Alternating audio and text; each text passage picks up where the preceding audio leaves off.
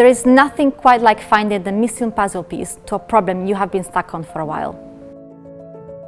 King's is a world-leading research institution. Having the opportunity to continue my research as a PhD student, surrounded by leading academics, was far too good of an opportunity to pass up.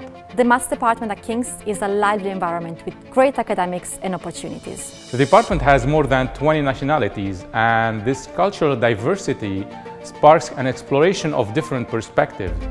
My field often tries to answer questions coming from physics. The questions we are answering today may very well turn out to be essential for our understanding of the universe in 10 years, in ways we could never have predicted. I wanted to acquire a deeper understanding of the mathematical techniques and models used in finance. We are working on pricing software derivatives in incomplete market settings. It is a new market and a hot topic of research. I was drawn to building mathematically sound methodology to help us learn about data and the world around us. My research aims to improve our quantification of the different symptoms of Parkinson's disease. With my interest in machine learning, applied statistics and applications in healthcare, I was brought onto a project for the government's Health Security Agency, testing AI's ability to diagnose COVID-19. Aside from academia, a PhD in pure maths at King's can open countless doors in the industry.